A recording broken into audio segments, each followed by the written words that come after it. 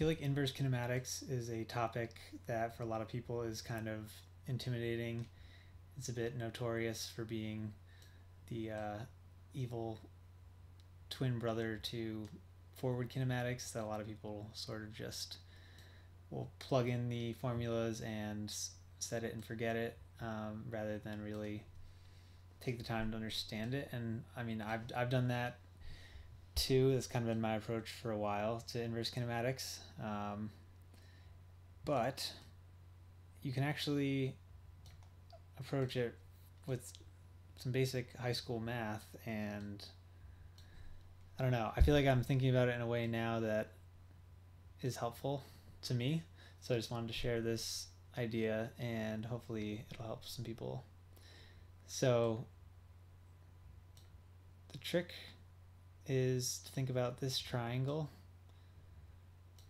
and we know the lengths of this green and red line. These are the lengths of the linkages. So we can define them ahead of time, right? And we know what they are. And we don't know this distance. Well, this distance is changing, but we actually do know this distance, right? Because we are specifying where the target point should be, and we know the location of the shoulder point. So you can think about, like, we know the point where the hand should be and where the shoulder should be. So we know all three lengths of this triangle. So we can then use that to find any angle of the triangle we want using the law of cosines. And just for a quick proof of concept, if I gave you this triangle, you could tell me what this point was, right? Because you know what this length is. So if I just gave you, say, this angle here, you could tell me the position of the elbow. Because you would just take the shoulder and then add, whatever this length is times the cosine of this angle. And then for the y component, you would do this length times the sine of this angle. So if we just know this angle, then we're in business. So right now we're looking at the up arm configuration versus the down arm. And you do have to consider these separately, separate cases for inverse kinematics. So first let's take a look at the up arm. So we want to find the angle between this green line, this link 1, and the x-axis, this angle here, so that we can then apply it and find the position of the elbow. So we know this triangle, and so we could use the law of cosines to find this angle A, and then we could just add this angle, which we can find from this triangle. And to find this angle, we can just use the inverse tangent of this over this. This would be like by minus ay over bx minus ax, inverse tangent of that. That'll give us this angle. Law of cosines from this triangle, we can get this angle. Add those two angles up, and you'll get this angle here, and then you can find point C. And that's actually exactly how this simulation works.